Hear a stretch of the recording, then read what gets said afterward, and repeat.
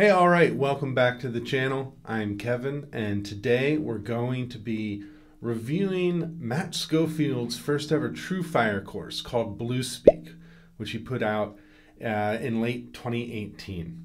Now, I learned every note to every solo in this course, and in this video, I'm going to tell you 5 ways that it immediately changed my playing.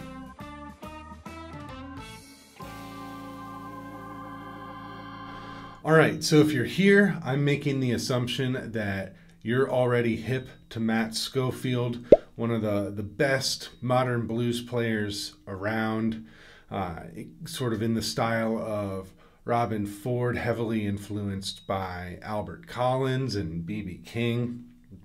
You already know the guy if you're thinking about taking one of his courses.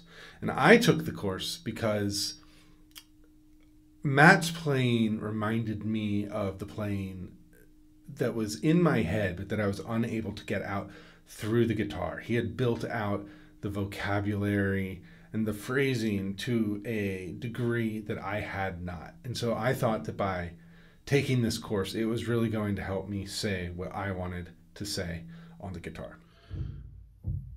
So this is a performance of me playing Tip and Swing, which was one of the musical pieces in Bluespeak.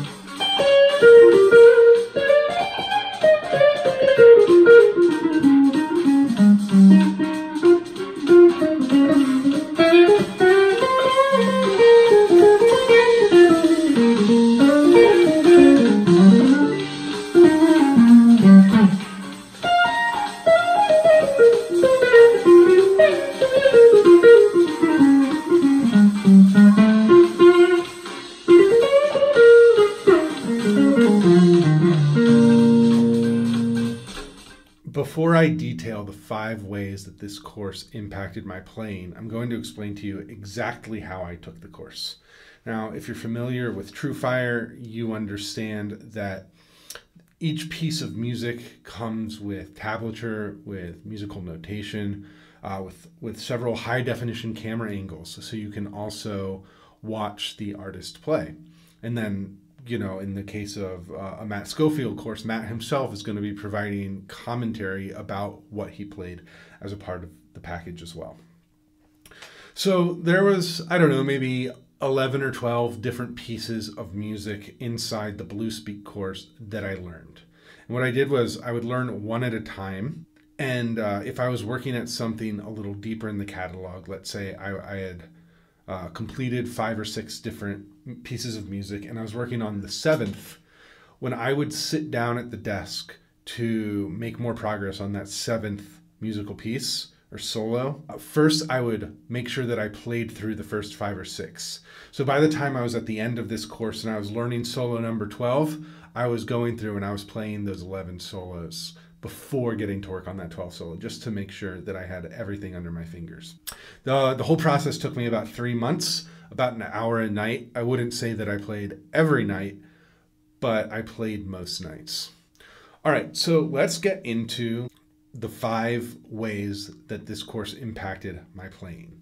Number 1, and most importantly, it shifted my playing in the blues from a primarily minor tonal center to a primarily major tonal center. You know, I was coming from a place where I had been learning and playing a lot of Stevie Ray Vaughan, and all that stuff is great, and I'm glad that I know it, and I'm glad I studied it, and I'm glad it's in my bag, but I wanted to add a little something to it. So whereas before I was sort of in this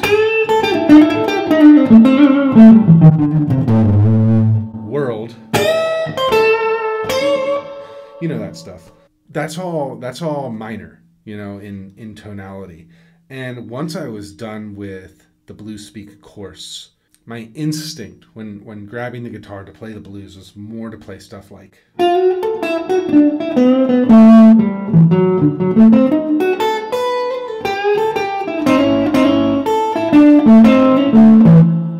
know, stuff like that, which I think is definitely more up the Matt Schofield, Robin Ford alley, and it's using a lot more notes, and it became natural for me to play like that.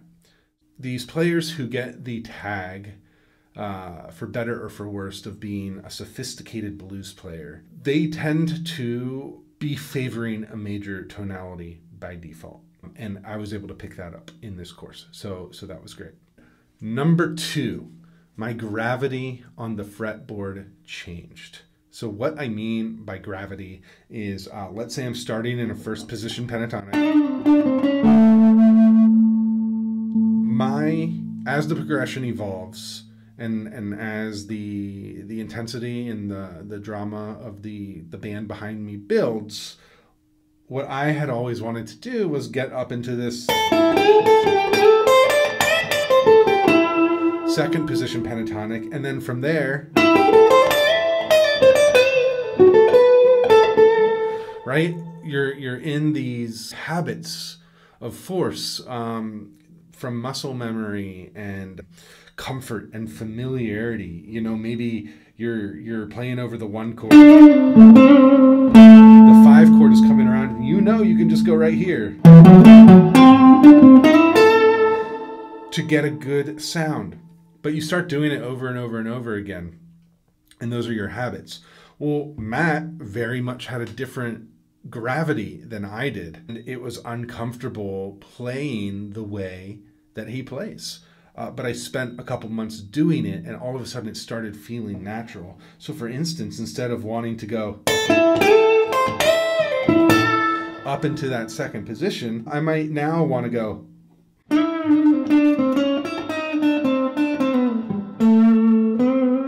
down into the 5th position, and I'm much more comfortable there. But basically, the impact is a stronger command of the fretboard is really a simple way to put it. I was able to just break some old habits that I had. They weren't bad habits, but they were habits, and so getting away from them meant growth. All right, the third way that this course impacted me directly was I learned a few cool licks, right? That even now, years later, have stayed with me and still show up in my playing. Here's one, a Mixolydian lick that I recorded back when I was taking the course.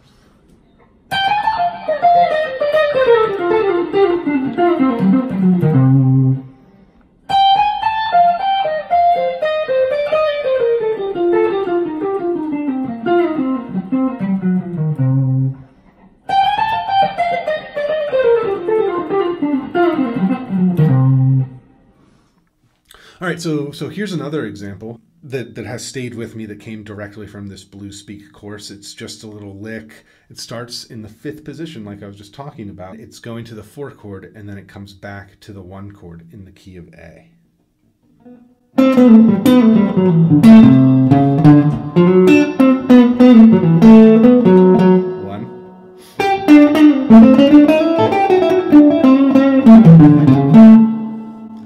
Right? That's something that I'll pull out when I just go to the blues jam, and I don't even think about it anymore. And it has that playing in the 5th position over the 4 chord, and then some really nice major and chromatic stuff to get back to the 1 chord. There's all Matt Schofield. Okay, so the 4th way that this has directly impacted my playing, and I've touched on this a little bit already, is that I've become much more comfortable in the 4th and the 5th positions of the pentatonic scale. So I've already showed you some stuff down in the 5th position. So for an A, our 4th position is up here. You'd get something like,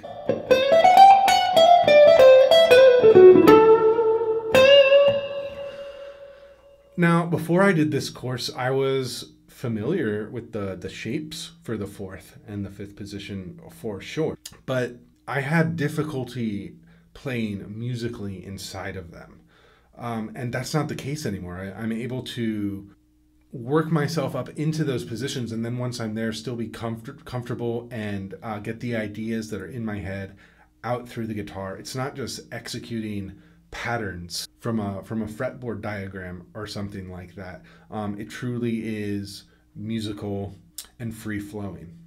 All right, and the fifth way that this directly impacted my playing, and not every improvement to your playing is major. A lot of the times it's super incremental. And so in this case, it was just about some picking tendencies that I picked up from Matt. Prior to taking this course, there were a lot of types of musical phrases that I would play where I would not articulate certain notes, for instance, or a lot of those trills and stuff like that. Hammer-ons, pull-offs, slides. And what I realized when I was studying Matt is he actually places pick strokes in a lot of places that I wasn't before. So instead of doing, he might do, or instead of, he might do, which is a slight rhythmic alteration as well. But it was really about the way that the pick stroke was articulating that moment in the music that was just a small improvement that I really liked, and I found myself doing it naturally. So those are the 5 different impacts that Matt Schofield's Blues Speak course had on my playing. Number 1, a shift from primarily minor tonality to primarily major tonality. Number 2, a stronger command of the fretboard, breaking down habits. What I call it is a change to my gravity. Number 3, just some cool licks to add to your bag. Number 4, playing it in the 4th and 5th pentatonic positions, making music with them, not just running up and down the boxes. And number 5, inserting some pick strokes where I wasn't before and enjoying the dynamics that created. All right, I hope this was helpful. If you've got ideas for videos that you'd like to see me do, go ahead and drop them in the comments. If this has convinced you to look into Matt Schofield's Truefire courses, go to his website and click on the links to his Truefire courses there. I know that tends to put a little bit more money in the pocket of the artist, and it's a great way to support them. All right, have a blast learning how to play like Matt Schofield. Until next time.